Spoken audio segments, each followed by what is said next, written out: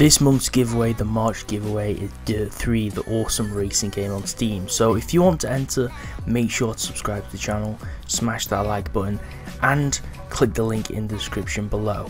Also make sure to click in the comment section and drop your opinion on the video. The link in the description and the comments allows you to enter the giveaway. Moment kind of thing.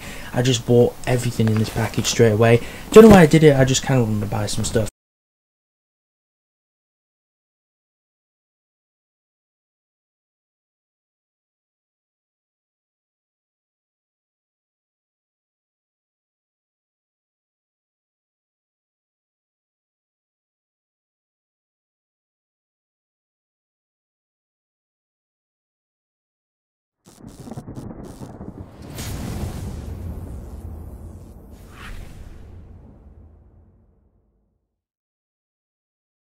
I really need some RAM because when I'm streaming and gaming I can't seem to open Google Chrome when I'm running a game because it saps way too much memory, and then it permanently causes my game to lag and I have to close it and restart it. So having some RAM issues, so I've bought 8GB of DDR4 RAM from HyperX, which is Kingston, and the speed I think is 2400 MHz. Now my original RAM I think is 2100, so the speeds are a little bit off, but I did research before I bought this thing, and a lot of people said to me that the speeds don't matter so much, they just have to be the same memory. For an example, 8GB, and they have to be the same pin connectors. That's about it. So I heard that's basically all you need to worry about.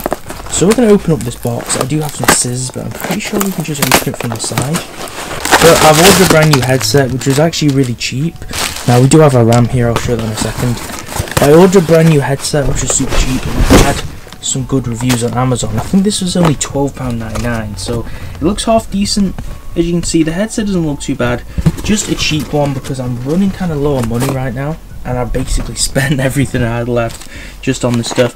Headset mainly because when I'm playing Apex Legends, my sound is really terrible. I've been using this phone headset for one night, and then I used some earphones before, which I broke, and then I broke my original headset and the earphones in the same way. I basically pulled the wires. So we're going to open this up. It's got a little bit of bubble wrap in here, which I'm actually glad about because these Chinese products, you don't want them to be broken, you know? So it looks fairly small. The only thing I'm worrying about is the cable length, because I like to watch Netflix when I'm in bed, so I feel like the cable length on this is not going to be good enough. I mean, the headset already looks half decent. It doesn't have to be too big. Let's thing on there. Let's just take that off. But yeah, one thing I'm worried about is the cable. I'm pretty sure this cable is not long enough for me because I need a pretty long cable to get to my PC, so that's kind of a letdown, but that's my fault for not doing research into it. Write a review to get £10 gift card at once. Email us with your review screenshot. Low noise microphone. Well, we're not going to use the microphone because I already have a microphone, so we don't really need to use that at all. We'll just throw that to the side. So like I said, the headset wire, I'm thinking this wire is going to be way too short than what I need, which is going to be kind of a shame. But has your standard connectors, obviously your pink and your green ones, which is microphone and headphone jack, so that's pretty cool. And I guess these are the headphones. So they're not too bad. I guess the size is pretty decent. Microphone's useless because I have a Blue Snowball, which is pretty good quality studio-like for my YouTube, so these are just mainly to listen.